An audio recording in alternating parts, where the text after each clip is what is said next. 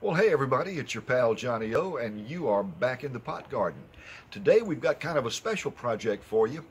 It's simple, very easy, easy as pie, as they say. What we're going to be doing is sprigging about 10 of these holiday cactus. And they all came from this mama here, which I bought back in November of 19. And it has gotten huge. It was about this size when I got it. And so I'm going to be breaking off some shoots, and I'll show you how we're going to do this. First of all, I'm going to take our root boost. I'm going to take some of that hormone powder right there. It's a little breezy out here. We'll stick it right there. And what I have in here is my Fertilome root and bloom fertilizer. And I'll dip these in there before I put them in the dirt. From here to the hormone into the dirt. So here's what we're going to do. If you can get a look at this, I'm going to take, just twist right here. You can see I've got a, maybe 2 inches. I'm going to take this. I'm going to dip it tail first there.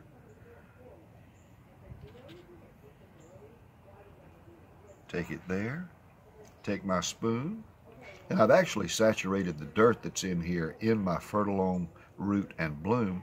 I'm going to take that and just shove it right on down in there, about 3/4 of the way of that first little nodule. And then let's pick out another likely suspect here. Here's one that looks good. I'm going to just give that a 180 degrees here.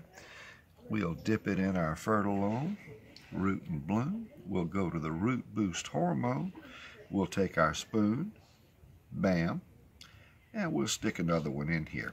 Notice they're facing in different directions, and that's just so it'll look fuller in probably 3 months. It'll fill out a little bit. Now let's get something kind of, here we go. This looks good. You could actually probably do 40 out of this without changing the character of that plant. All right, let's dip it right in the root and bloom, into the hormone, and we're going to take the spoon and give that one a little straight up angle there, and we'll shove it on in, and that's it. That's all there is to it. Here's one that I did in April of last year. It looked just like this when it started. These bloomed beautifully during the holidays, and that was in less than a year. So there you have it. One of the easiest things in the world to do is sprigging your holiday cactus. Whether it's a holiday cactus, a Thanksgiving cactus, a crab cactus, or whatever kind of cactus you have for the holidays that blooms, remember, just because the name says cactus doesn't mean they don't need water. Treat them just like you would any other house plant when you water. These prefer to dry out, saturate it all the way through, let it dry out again, and you will have beautiful cacti. Well, that's going to wrap it up for this one. Johnny O saying I hope I'll see you next time right here on Your Pot Gardener.